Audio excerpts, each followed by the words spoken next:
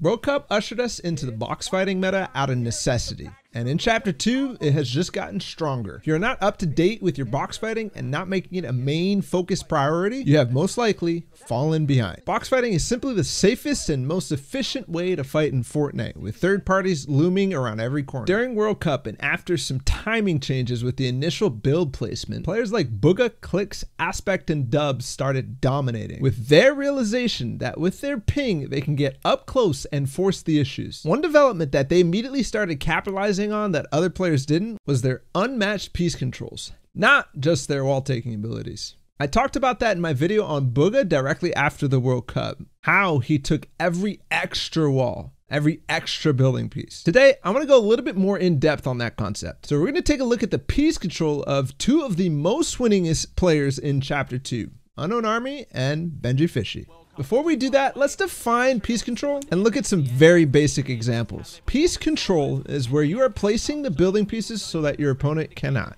Basic concept, but it's more than just controlling the one wall in front of you.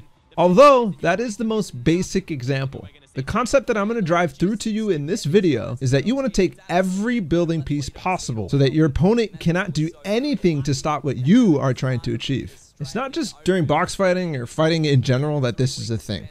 This is even a thing during endgame rotations when you're not even looking for a frag. You're just trying to move ahead of the zone. I think actually in one of my very first videos about build fighting meta, we started predicting that you should always place a cone and a floor when advancing or blocking, because players are going to get very good at reacting. Well, that happened. Players are ridiculously fast at placing that cone if you don't place it, or placing that floor if you don't place it, but even taking it another step, and maybe even another step in some cases, by placing a wall and maybe even a stair. There's so many layers to piece control that you need to be aware of. When you think about a basic triple edit, the whole reason that's a thing is so that you block them from blocking you. You take the pieces before they do. Now that we've covered the basics, let's talk about the players that I mentioned earlier. After we do that, we're going to talk about specific ways to practice your piece control, so stick around towards the end of the video. UnknownxArmy is one of the best W keyers and mid-game fighters in the world, period. One of the reasons is his unmatched piece control, no matter what input he's playing. I took these clips that I'm going to show you today from the second week of January Cash Cups, where he was actually playing on mouse and keyboard. Now, I don't want to attribute everything to his piece control, because as I've said before, he has some of the best angles, pre-firing, and awareness in the game. I also want to caution you guys not to go full out speed trying to take every single piece. This is how you get 200 pumped to the face or get P90 sprayed with no recovery, because you're not actually reacting to your opponents. Take it slow and react. You don't have to always be like Mr. Savage here, even though this exemplifies exactly why piece control is so good.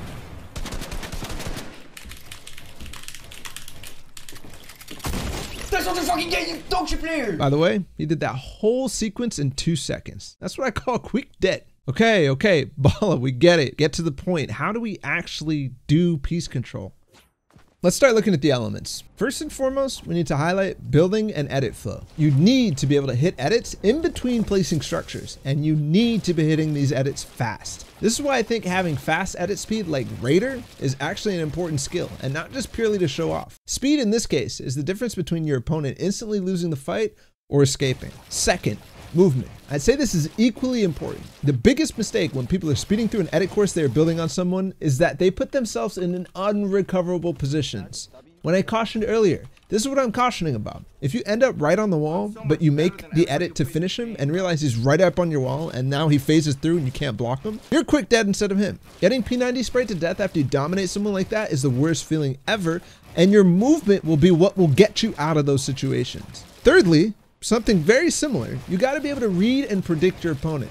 This goes hand in hand with the movement, but it's even on the scale of making sure you see where he's going so that you can block him. Piece control is useless if you're just randomly spamming builds and edits. Also, you need to be able to react quickly to the counterplays he has when he has piece control. Finally, you got to know the building grid. You have to know the distance you can place structures from and the angles you have to look at to do so. Sometimes it's useful to make an edit to place extra walls and then reset before continuing. But if you can't do that instantly because you're fiddling where you have to put your crosshair in order to place a building, you lose the speed that you need and you open yourself up to danger. So for each example I show now, I want you guys to think specifically about these 4 attributes and note how the pros were using each one. First, this example of Unknown in early game is an example of a lot of different things. To me, this is a wonderful showing of good movement, reading your opponent, and knowledge of the building grid. Let's back it up for a second though and consider what most people would do once they set themselves up like Unknown. They would go for the first shot and place a wall for sure. Would they have been able to get that right wall, or would they have to place the one closer in their box? Probably the one directly on their right. Good knowledge of the building grid and being able to reach the one all the way to the right where he put it is important. But from here, that'd be it. It would edit whichever wall, and then the guy would go behind his stairs and it would be a stalemate or a classic box fight. Unknown, however, goes for more. He edits the left wall, places the cone, and gets the very difficult middle wall in that box. From here, the fight is over unless somehow the player is able to retake one of these walls, but even then, there's still room for Unknown to just move to the other wall. So this is what I mean. Unknown places this guy in an unrecoverable situation just simply by good piece control. Let's watch the movement again real quick to show how not only he managed to get that right wall as the opponent crossed, but also how he escapes. Notice, as he makes the edit, he is moving as far left as possible. If he didn't do this, he would have to look at a really awkward angle directly in front of the player to place this other wall. Then he backs up and hits the reset, not trading at all any damage because of good movement, and also not letting the player escape on top of him. He sees with the shot that he took that the player is backing up. So again, looking and seeing what his opponent's doing. He's in, he's out, just like that. And from here, peanut butter slices all day. Next clip is ridiculous. Now I want you guys to memorize this pattern that unfolds, as it's common to have your opponent side jump to try to box up like this. But so many things go wrong for him when he does it, because Unknown takes the wall that would have been covered and been the start of this guy's box. He edits it and then fully catches him in the box. This guy's so scuffed at this point, and Unknown is right on his back. He's not even looking, trying to edit out of a wall that's not even his. This would not have been possible without taking this first wall. The player would have easily boxed up and been safe, probably been able to heal and go from there. This is why you need to be reading your opponents, not just speed going through this type of play. Just because you get the first double edit does not mean your job is done. Literally, take the shot, but instantly be ready to take the next piece when you go for a double edit. And while you're taking the shot, figure out what your opponent is going to do. On to the next one. Piece control from the bottom works just as well. This whole time, Unknown is ensuring he can't get blocked by placing walls after his cone or floor that he's going to edit through, and then also looking to see how his opponent is moving. This guy was going to place a floor over Unknown's box and maybe continue ramping up, but Unknown takes both pieces fast enough that he doesn't even realize it's not his, and before he even realizes that the double edit is a possibility, he's down and dead. Absolutely ridiculous. Same game, same story, but from defense. This guy gets some early tags and thinks that he can bring the heat onto Unknown, and he almost does, but Unknown's crazy movement gets him out. Watch how he escapes the double edit by instantly recognizing it's coming and completely turning his camera around and jumping away. The other option would be to instantly stairs over yourself and take the wall in the same direction so you can edit out, but either one works. From here, the opponent's bad piece control allows Unknown all the control in the world. He should have dove the box and taken the wall that Unknown does, because then follows a quick edit and Mongol Classic, but notice how even if Unknown doesn't get that wall, he actually has two walls to his sides. If the Mongol Classic comes, he still has an escape route, including the top. All the while, he's still backing up and he gets across the next barrier. Again, the opponent should have been placing a wall here, editing, and then maybe getting cone floor on Unknown for a second time, but instead, Unknown gets the shot, edits, and by then, it's too late for our boy. In the end game, you have to be a little bit more careful. We're still watching the same game here, and Unknown is going for more kills since this lobby's dead. Notice how slowly he's approaching this though. This is more an example of nasty angles and pre-firing, but when he slows down and retakes the floor, wall, and stairs before approaching, that's telling. He's acutely aware of what pieces the opponent can take at any time and replaces those with his own so he can safely move through the box to end up getting this sick cone slide and execute. Let's back it up with Benji to the mid game and watch two quick examples of the same type of combo that Benji hits. One from below and one from even ground. After this, we'll take a look at the importance of piece control for defense and movement in endgame with Benji, one of the best endgame players as of late. After that, we'll take a look at some of the exercises you can do to practice your piece control. Again, as we pause here, think about what normal players would do after the shot.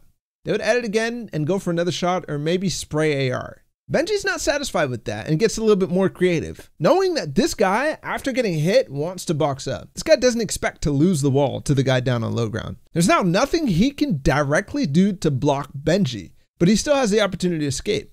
Benji knows and instantly goes for further piece control and even almost hits that right wall, but he needs to take the shot first. He would have gotten the full box if the shot misses or it doesn't finish him off, and in that case, Benji could just back down and then re-edit. Last mid-game fight, and then we'll go into some endgame examples. By the way, I know how a lot of these fights are early point lobbies, so we're kind of answering the question of how do you get these ridiculous W key games, but fundamentally this matters. These days, pro vs pro is a battle of who can control the most pieces, and then stalemating into an angle fight and weird peaks. Regardless, this fight I like a lot, and it's a great read. He sees this guy go to box up one layer up, and when people do this, the last wall they're actually going to place is the back wall, where Benji is chasing from.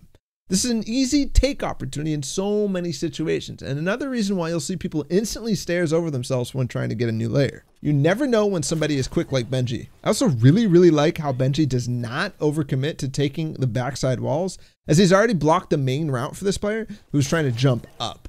There's so much more about this fight, especially the angles and right edits, but let's move into some endgames. These won't be as flashy or as crazy, and won't all even involve getting eliminations. This first example is simply predicting the possibility of an opponent placing a wall to block. So Benji nullifies that possibility by placing the wall first and then editing. Very simple, but so important. How many times have you had to completely change your plan because somebody places a wall or floor or something else to block your advance? So with this in mind, make a simple rule. If someone has the chance to block you by placing a building piece, place it first. If you're double ramping for height, for example, and somebody's following up on your ramp, make sure you place a floor between and edit through. Further on, Benji's still getting ahead of zone, and on the freeze, sees the opportunity for an impact frag both above, and then the easier one comes from below him. The high amount of multitasking needed in endgame causes people to make tons of mistakes and falter on doing basic things, and listening to basic things, such as ensuring that your cone stays your cone. Benji repositions from there and makes the double edit, which wouldn't have been possible without the opponent lapsing on his piece control. I do have to say, Benji himself misses the opportunity to cone here, preventing the opponent from ramping over himself and allowing Benji more shots, but he keeps up the pressure, and this guy fails to edit and get away from Benji's wonderful right shoulder window peek. This clip is mainly about Benji knowing what he doesn't know. Because he gets an impact on the backside of zone. The timing there is why I think he doesn't go for extra walls and cone, opting to try to get the quick kill rather than taking the risk of time and trading HP. Regardless, when coming out of looting this impact frag, notice how he goes full piece control, editing through everything while he catches up and gets ahead of zone. He does not want to risk getting blocked and being stuck on the backside. But in this case, he doesn't actually know if there's an opportunity for anybody to do that. So he places both wall, cone, and floor, getting the distance he wanted, and then switching layers as he gets the information. Is there people around him who could block? The key part is that he had no info coming out of that impact frag, and he has no clue where and what layers people are on. So he has to do this in order to find the time to get the info he needs to pick his layer. Notice, he gets a bit of info, but needs to stop because of high congestion, then continues. He wants to get as far ahead as possible. Classic endgame fundamentals enabled by wonderful piece control. If he didn't do this sort of thing, he probably would have gotten stuck on the backside of zone and blocked by somebody and then died. This sequence nets him top 5 in this game because of how long he survived. So we've talked about what piece control is and seen tons of examples of why and how the pros are really taking advantage of this skill. I want to cap this video off with how you should be practicing your piece control. There's a couple of things I think you should do. Number 1, you should know the building grid by actually practicing box up situations and peak situations. Go into creative and copy the things we just watched Benji and Unknown do specifically.